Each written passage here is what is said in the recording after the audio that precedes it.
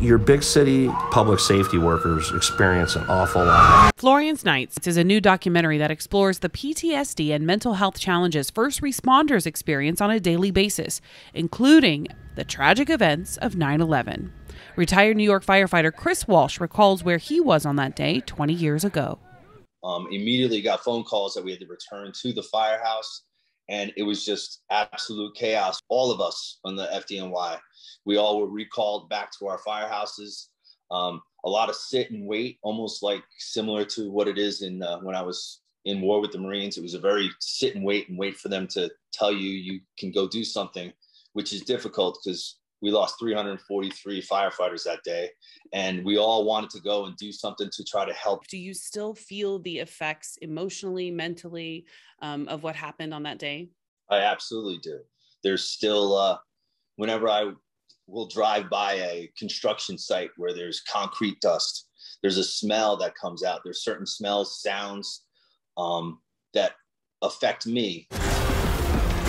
Filmmaker Panayioti Yannitsos wanted to tell the stories of the first responders dealing with devastation every day.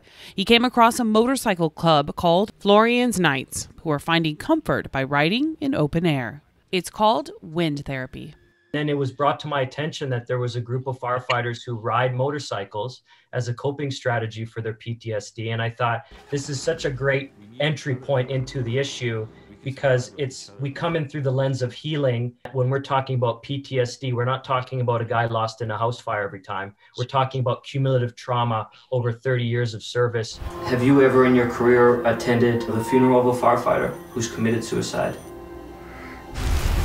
Yes. Dr. Don Vaughn is a neuroscientist at UCLA. He's studied wind therapy in motorcycle riders as part of a brain research study called Project Free. We actually scanned the brains of motorcyclists while they were riding, and we found that not only is there a reduction in this chemical called cortisol, which is related to stress, we also seen brain patterns that are more like meditation that you might see when somebody's really sort of in the zone or focused. So it appears to me that riding a motorcycle has a clear impact on both our physiology and our mental health.